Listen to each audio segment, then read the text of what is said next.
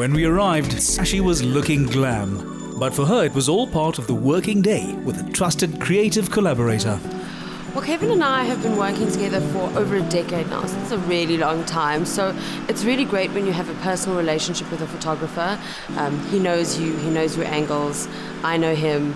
I still laugh at his jokes 10 years in. Each shot is a performance with subtle changes in expression and posture. A lot of people would see the end result of a photo shoot and think, wow, that looked really easy, but it kind of takes a team to get it looking like that. You know, you've got the hair and makeup, you have the photographer, and then there's also prep as the model that you need to do. You need to make sure that you look good, that you've taken care of yourself, so you're in your best form for the shoot.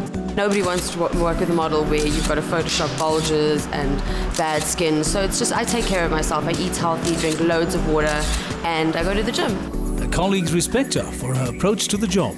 Working with Shashi is wonderful. She's comfortable with herself, she's comfortable in front of the camera, she's easygoing, on time, professional. She's wonderful. With the shoot wrapped up, it was time to get to know the home girl.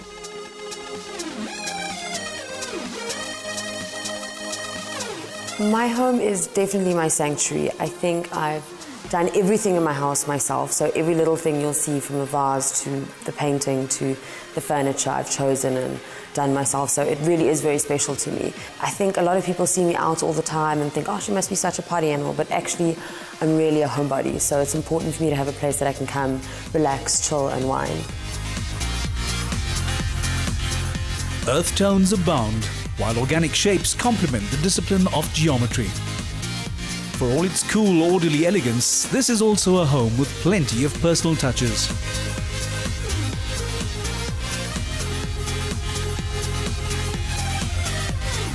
I've pretty much gone with a neutral colour theme throughout the house, but there are lots of pops of colour with red and green and turquoise coming in.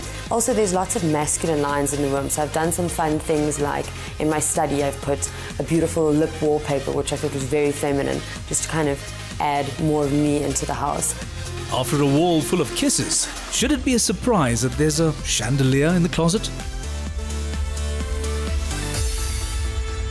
This has got to be one of my favourite areas in the house. Like every woman, I have an obsession with shoes and handbags. So what I really try and do is every time I travel to a new place or travel somewhere different, I buy one item, a beautiful handbag or a beautiful pair of shoes, and I bring them back to the closet. And that way, kind of, instead of spending money on trinkets and all of those kind of things, I have one item that will remind me of my holiday and also indulge my addiction. So I started a fashion blog called Sashi's Closet, and the reason why I started it is just started very innocently on Instagram. I was posting a picture every day of what I'd wear to work, and I got a really good response from it, so I decided why not try my hand at a blog. And it's really fun to kind of experiment, put together different looks, and so I'm really pushing the boundaries in terms of what I would do with fashion, which is really nice. Raised by her loving parents in Port Elizabeth, Shashi says that she grew up with a monobrow and braces and had no ambitions of being a model.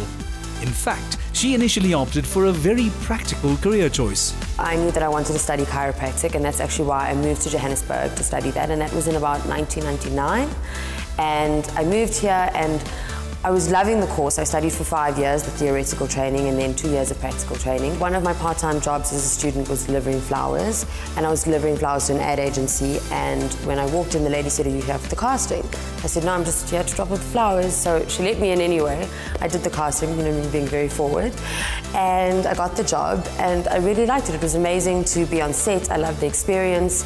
And I think I've just kind of grown from there in terms of loving it so much that I actually wanted to be behind the scenes as well. Putting the experience she had gained in the industry to good use, Shashi opened her own agency in 2006, despite being told that she wouldn't have a clue how to do it.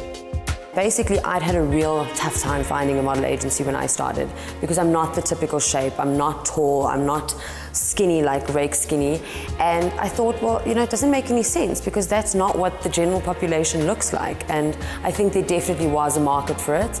They've had to eat their words because her business and her career are thriving. One of the things I love the most about what I do is that there is no typical day. There really isn't. I could be on set shooting, I could be having a meeting with clients, I could be meeting with models, I could be on set supervising, not in a role of model, I could be in the agency booking. So I really think that's what drives me, that I get to do all these different things and I never get bored. With the world at her feet, she could be forgiven for focusing on her own life right now. But that's not Shashi style. I really believe that it's so important to give back. So I'm a brand ambassador for Cotlands, and I also do work for the Hort Bag Project. And Cotlands, obviously everyone knows, started off as a baby sanctuary for orphan kids with AIDS, but they've really moved on and they were doing incredible work in the community, and I'm so happy and proud that I get to be a part of that. While her portfolio is filled with stunning images of Shashi the model, there's also ample evidence that she's a victim of the travel bug, and she loves it. Traveling for me is an all-consuming passion. I absolutely love it. In fact, it's my first love. I do have some favorite places that I've been to.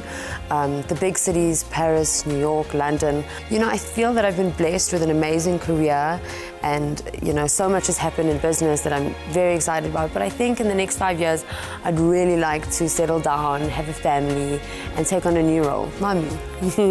That'd be pretty cool.